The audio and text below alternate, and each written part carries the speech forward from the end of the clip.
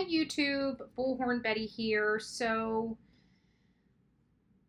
there was some breaking information. I'm not sure breaking, but definitely new information that came out today on JLR's channel about Don Wells' prior wife, Pamela Wells.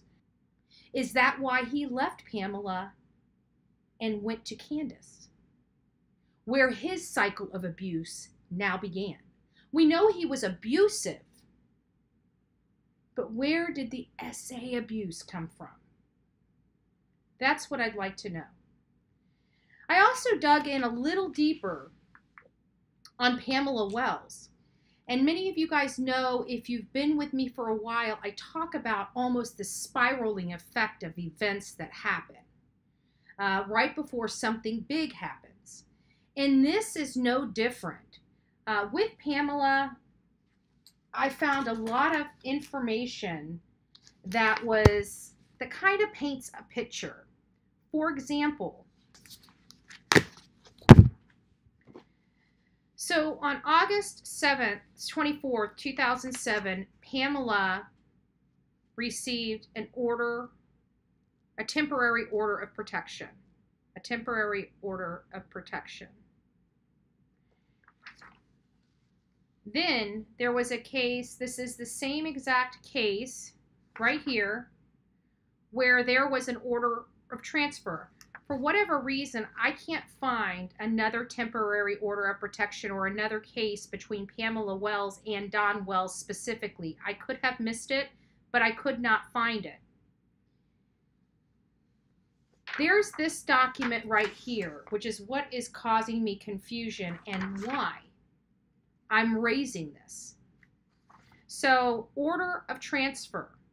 Now, on this 4th day of September 2007, the court finds that there was previously, this was previously before Honorable Stacy Zimmerman, which was involved with similar factual allegations and parties.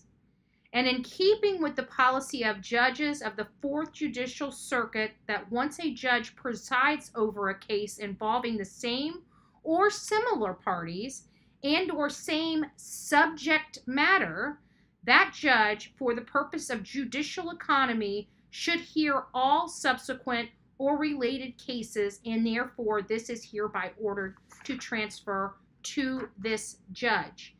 That means that there must have been some other activity that went on prior to this 2007 action for the temporary protection order, because a judge on this same file moved this case over to another judge because these two parties were already before this other judge. Unfortunately, I am unable to find that case, but it appears that there is a case. And also, JLR had brought up the unlawful substance possession in which Pamela was arrested for.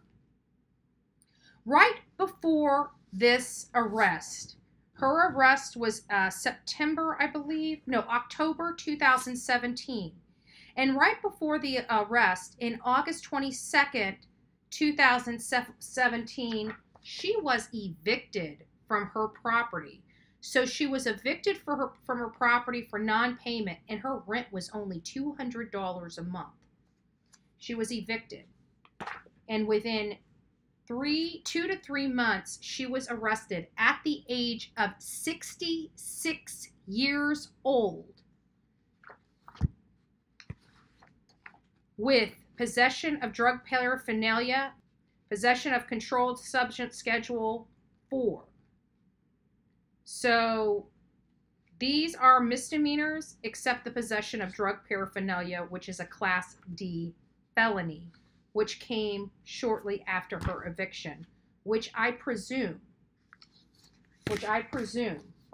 is the reason why she was evicted. So there you have it, folks. You know, was Donald Wesley Wells abused as a young child by an older woman? Let me know your thoughts, comments. I'm interested in your feedback. If this video was informative for you, please don't forget to like, share, and subscribe.